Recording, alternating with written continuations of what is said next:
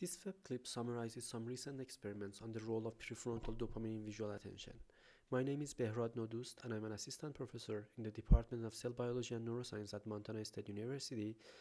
Much of the research that I'm going to talk about was performed in Trin Moore's lab at Stanford, where I was a postdoc there. As we know, prefrontal cortex is a core region in the control of cognitive function and is well positioned to do this control. It sends to and receives projections from virtually all sensory and motor areas, and it's believed that PFC drives top-down control of cognitive functions by controlling signals within these areas via its reciprocal connections with them. Recent studies have found a role for the frontal eye field part of the PFC in the top-down control of attention. FEF, which is shown here in this lateral view of the macaque monkey brain, and it's sitting in front of the arcuate sulcus and is originally known for its role in control of eye movements. For example, electrical stimulation of sites within the FEF with currents in the order of microamperes, which we call it microstimulation, elicits fixed vector saccades to different parts of visual space. Moore and Fallah first showed the behavioral benefit of FEF activities in perception. They put a stimulating electrode into the FEF and defined the response field of the FEF site under a study based on the landing points of microstimulation evoked saccades. They found that microstimulation of the FEF with currents less than the required threshold for evoking saccades, which we call it subthreshold stimulation, improves monkeys' performance in detecting changes in contrast of visual stimuli when those stimuli appear within the response field of the FEF site under a study. Thus, FEF stimulation mimics the effects of spatial attention on behavior. Importantly, FEF is reciprocally connected with many extrastriate visual areas in which many of the known signatures of attention are observed. For example, FEF neurons receive direct inputs from area V4 and project back to that area, and Moore and Armstrong showed that FEF microstimulation can induce signatures of attention in V4. They managed to find sites within these two areas that they have overlapping response fields, meaning that when they microstimulate the FEF site, the evoked saccades would land within the response field of the V4 neuron that they are recording from. And they observed that subthreshold stimulation of the FEF site causes an increase in the firing rate of V4 neurons, similar to what attention does. So FEF activation mimics behavioral and neuronal signatures of attention, probably via its long-range connections with visual areas. In a search for neuromodulators involved in this prefrontal control of visual signals, we studied the role of dopamine signaling in the FEF. Some previous experiments, which I'm not going to discuss in detail but are listed here in case you want to look them up, suggest that D1R antagonists increase persistent memory-related activity within PFC. Based on these results, we were interested in testing whether dopamine signaling in FEF would have an effect on visual signals in V4. We went about this by infusing small quantities of dopaminergic drug into the FEF.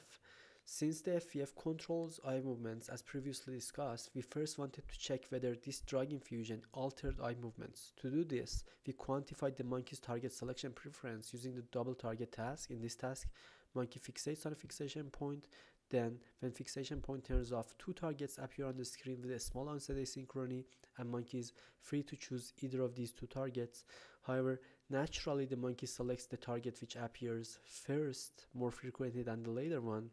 Thus, we can assess animal tendency to select a target by measuring how long the monkey would wait for that target, and by changing the temporal onset asynchrony between the two targets, we can plot the monkey's tendency for choosing between target 1 and target 2 as proportion of saccades to target 1. And as a measure of monkey's tendency, we define the point of equal selection as the temporal onset asynchrony at which the monkey would choose two targets with equal probability.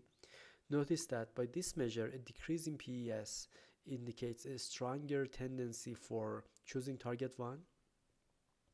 And then we tested the effects of blocking FEF-D1Rs on target selection and the visual responses of V4 neurons. This injection, the injection electrode is inserted into the FEF, and the response of V4 neurons are recorded with a recording electrode. when they are responding, these two sites are responding to the same part of visual space. In order to measure the selectivity of V4 neurons, we use oriented bars for the visual stimuli. Here is the response of a neuron to a bar oriented at 45 degrees and 135 degrees, and as you can see, 45 degree stimulus evokes a bigger response, and thus this neuron is selective for orientation. Next, we measure the animal's initial tendency to choose saccade targets appearing inside the FEF response field versus targets appearing outside of the FEFRF, and this plot shows the point of equal selection is about 120 milliseconds, which indicates that the monkey chose the two targets equally often when the RF target appeared 120 milliseconds sooner. Then we infuse 1 microliter of D1R antagonist into the FEF site, which we assume it increases the persistent activity in FEF. As you can see, following the infusion, the point of equal selection decreases to about 80 milliseconds, and there is a leftward shift in the curve indicating an increase in the monkey's tendency to choose the target in the FEF response field relative to the other target. And lastly, we measured the visual responses of the V4 neuron again. In this example, we can see that the increase in monkey's tendency to saccade to the FEFRF is accompanied by an increase in the V4 neuron response. Importantly, the difference between the neurons' response to preferred and non-preferred stimuli was also increased after FEF manipulation, thus making the neuron more selective for orientation. Then based on this sample, we can say that following manipulation of D1R mediated activity within the FEF, we observed increases in saccadic target selection and an enhancement of visual responses of V4 neurons with spatially corresponding RFs. This was also what we observed when we increased number of experimental sessions. This scatter plot shows the point of equal selection in double target task for 21 experiments of D1R antagonist infusion. As you can see, PES is decreased in almost all sessions, which means that the monkey is choosing the RF stimulus more often after infusion. This slide summarizes the effects of D1R manipulation in FEF on responses of V4 neurons. The arrow toward the V4 response field indicates the overlap between the response field of FEF and V4. So for the population of recorded neurons with overlapping RFs with FEF, we observed a significant increase in the average response and stimulus selectivity of V4 neurons.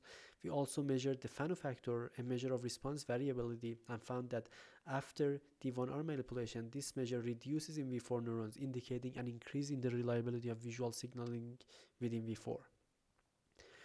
To see if the observed V4 effects are spatially confined or not, we infused the D1R antagonist into a non-overlapping FEF site.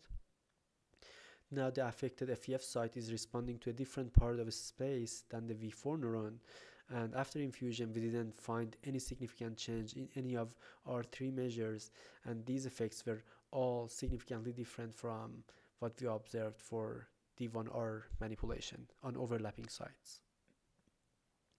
Now we infused a D2R agonist as a control, which is expected to increase the saccade-related activity but not persistent memory-related activity in FEF neurons.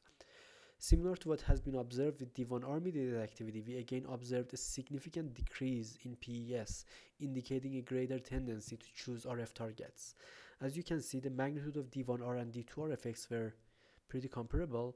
However, in spite of similar effects of D1Rs and D2Rs on double target task, D2Rs did not significantly change our measures of V4 neuronal responses, neither the average firing rate nor the selectivity and response variability.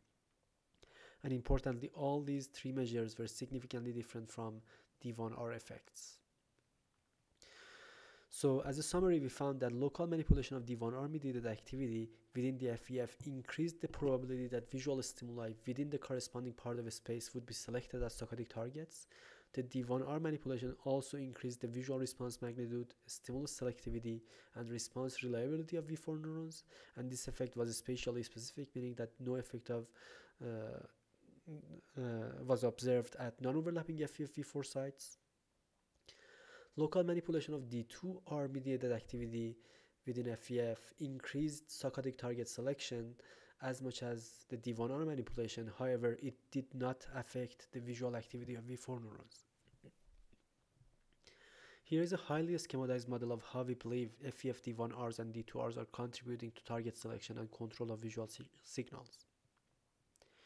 Shown are two adjacent cortical columns within the FEF, each one representing different retinotopic parts of a space. Only a couple of pyramidal neurons and one GABAergic neuron is shown, just for simplicity, and only in supra and infragranular layers. Supragranular layers are where neurons with feedback projections to V4 are located. Importantly, between D1Rs and D2Rs, only D1Rs are expressed in supragranular layers, and D2Rs are mostly expressed in infragranular layers. Importantly, FEF neurons within infragranular layers project to superior collicles and they tend to exhibit more prominent motor-related activity such as presaccadic bursts. Shown also are the diffuse dopaminergic inputs to the FEF from the ventral tegmental area. Following a local perturbation of D1R mediated activity, one possibility is that reciprocal connections between supragranular FEF neurons and V4 neurons are strengthened, and it increases the gain of visual signals in the retinotopically corresponding visual space. It also increases saccadic target selection, possibly via infragranular effects. Perturbation of D2R mediated activity influences infragranular FEF neurons and increases saccadic target selection without any effects on V4 neurons. Here we have a cellular level mechanism by which a mechanism which is assumed to change the persistent activity within FEF, which I mean D1R mediated effects in FEF, is shown to also affect the control of FEF on V4 responses. Thank you.